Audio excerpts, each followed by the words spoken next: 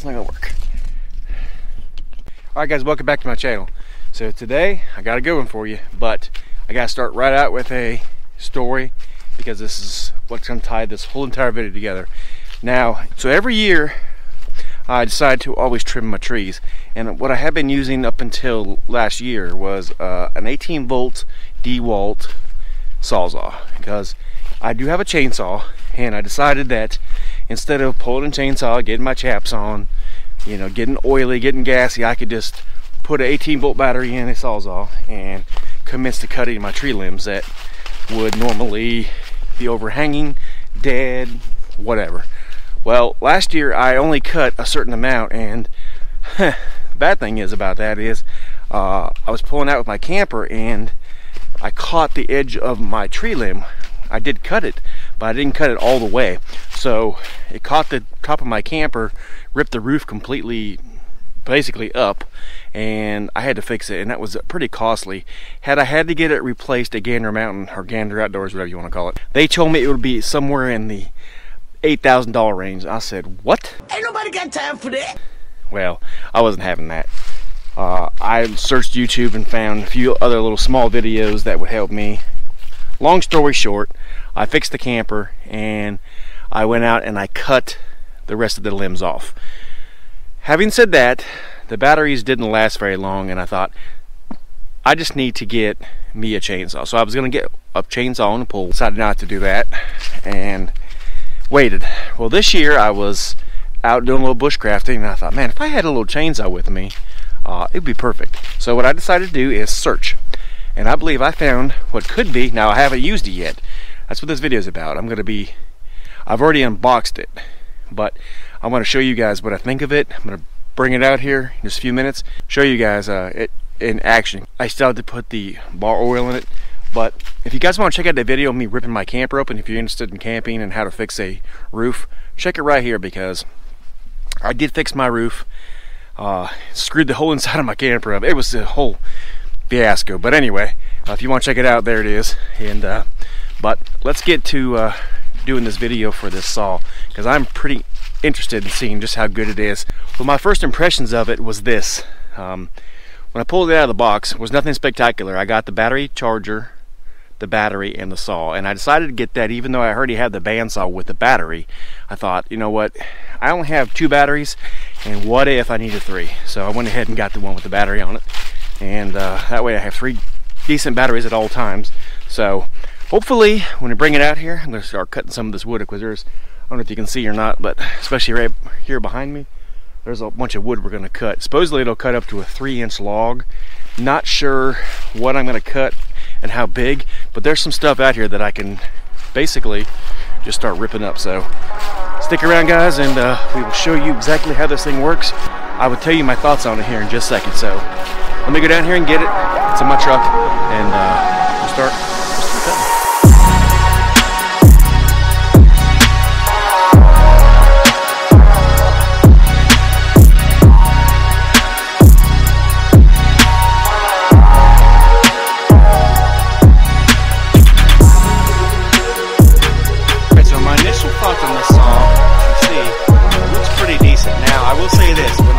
I was not highly impressed. To me, this is going to be like a prototype, and they're probably going to really make this more advanced as the years go on. I haven't used it yet, obviously, and it does seem like it's going to be okay. It's just not like this plastic. I'm not a big fan of the plastic, even though I know that they need to make it lightweight. It has the battery life bars on it like most of the fuel stuff does. It does have a little, I think it's called a Scabbard, and it just has a little blade here. It does have your wrench right here if you need it for, you know, tightening up anything. And then this is where you put your oil at. Now I opted to get this one over the steel or any other one, the Cobalt. I did like the automatic oiler on this. It seemed like it might be really worth it. Alright, so having said that, let's go ahead and put some oil in this thing, and let's commence to cutting, because this is why you came here. You came here to see this saw in action, and quite frankly, so did I. So let's go ahead and put some oil in it.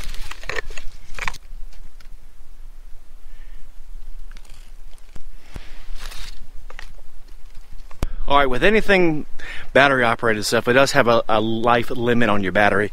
Now, I don't know it right off the top of my head, so I'll leave all the specs and everything to this saw down below. So this is my own money that bought this saw. I'm only doing this, guys, to see if this thing is really truly worth it or not. Plus, I want the damn thing, so I hope it is. Even if it cuts just a little bit, enough for one good fire during camping, I think I'm gonna get my money's worth. So hopefully this thing does good. There's a limb here I just showed you, and there's a bigger one right over there. And we're gonna cut all that up and see just how good it is. And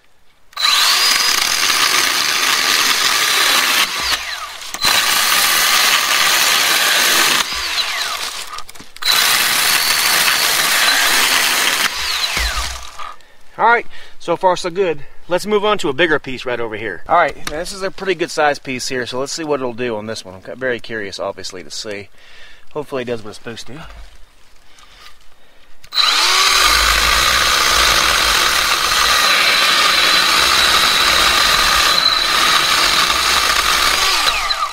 Very nice. You can see that's pretty good size. Let's go ahead and cut another log here.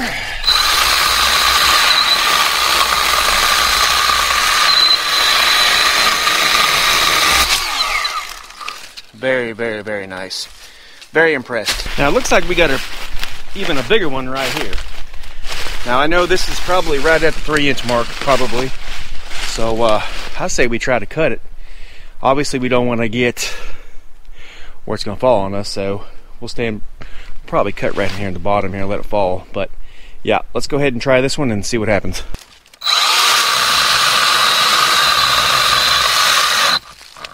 Uh-oh.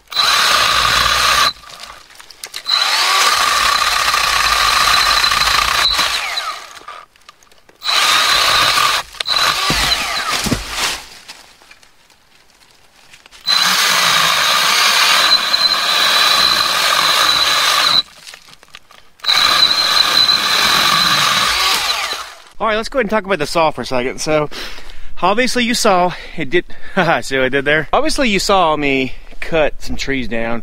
One was a little bit bigger than normal. Now, this saw is not, supposed to cut huge trees. This is just a basic, what they call a hatchet.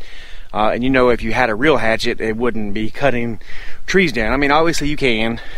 It's basically just to cut little limbs, and I think it's going to do okay. It did stop a couple times, you saw. I don't know if you did or not, but the actual battery, I guess, just halted. Not sure. It's pretty cold there today. It's right at about 31. It's supposed to snow, but you see how that goes.